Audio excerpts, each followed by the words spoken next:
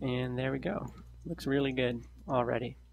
Now all we need to do is the top and the bottom, and then we'll do some shading so that it looks really good.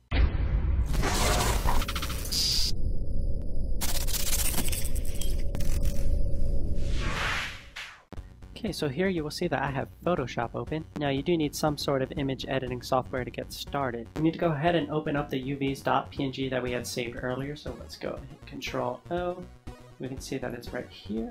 Open that up, and those are the UVs that we had set out just last video. We can rename this layer to UV. Let's go ahead and add a background to it so that it's not just transparent. Name it BG, short for background. And I like to set my background to a dark gray here. 333 is a good hex code there.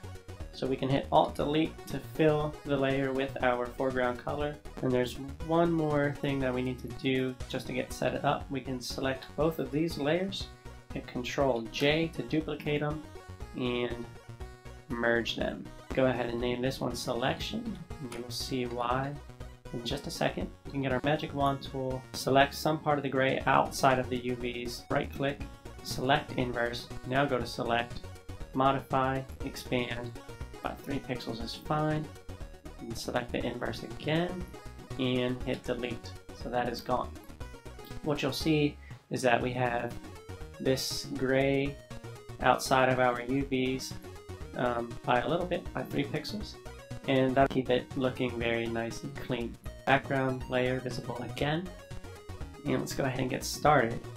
I am not going to be hand painting this. I'm going to be using textures that I found on the internet that are free to use. So I already have them saved. I can just hit Control O and open them up here. And they will come in new windows here. All we need to do is hit V to go to our Move tool. Drag it along into this window here. And we can do the same with the metal. Let's start out with the wood first. And as you can see, this already has the look of a barrel. We just need to get it just right with our UVs. So let's set these below our UV but above the background. And let's get to moving it. So we need to have it something like this, perhaps.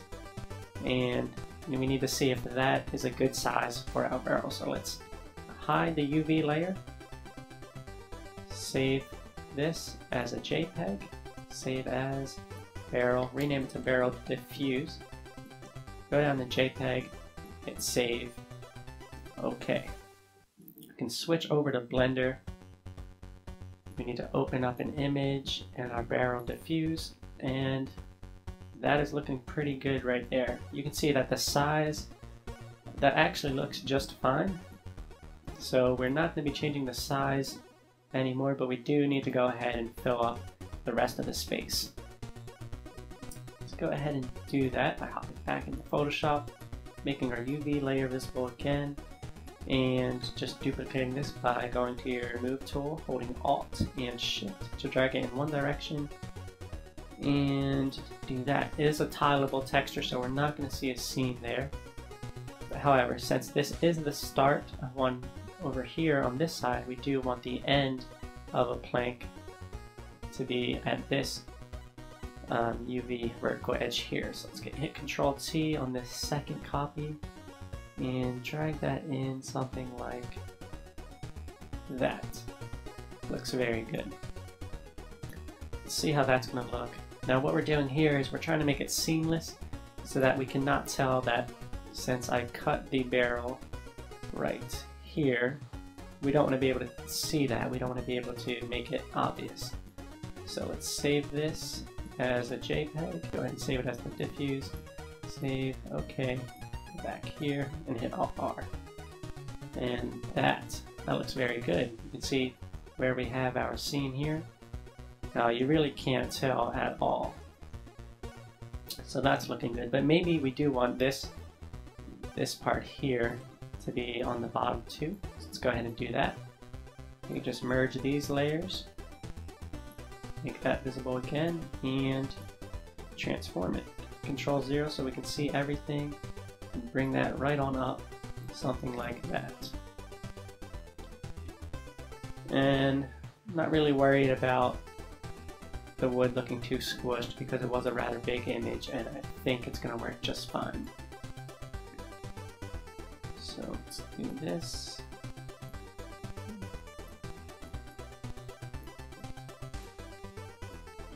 And there we go. Looks really good already. Now all we need to do is the top and the bottom, and then we'll do some shading so that it looks really good. Let's make that visible again. Go over here and use the wooden planks as the top as well. Since we have this, we can just move it right here and control click on our selection layer. This is what this is for. We can see that we need to move this down, so let's go ahead and move it down so that it's filling up this entire circle here. Click it, W, select inverse, and delete. And go ahead and marquee selection this with our rectangle marquee selection and delete that part there. Now, that looks really good. We're going to do top. Control J to duplicate that, name it bottom, and just move it right on over here. Drag these below our UVs, get this one placed just right.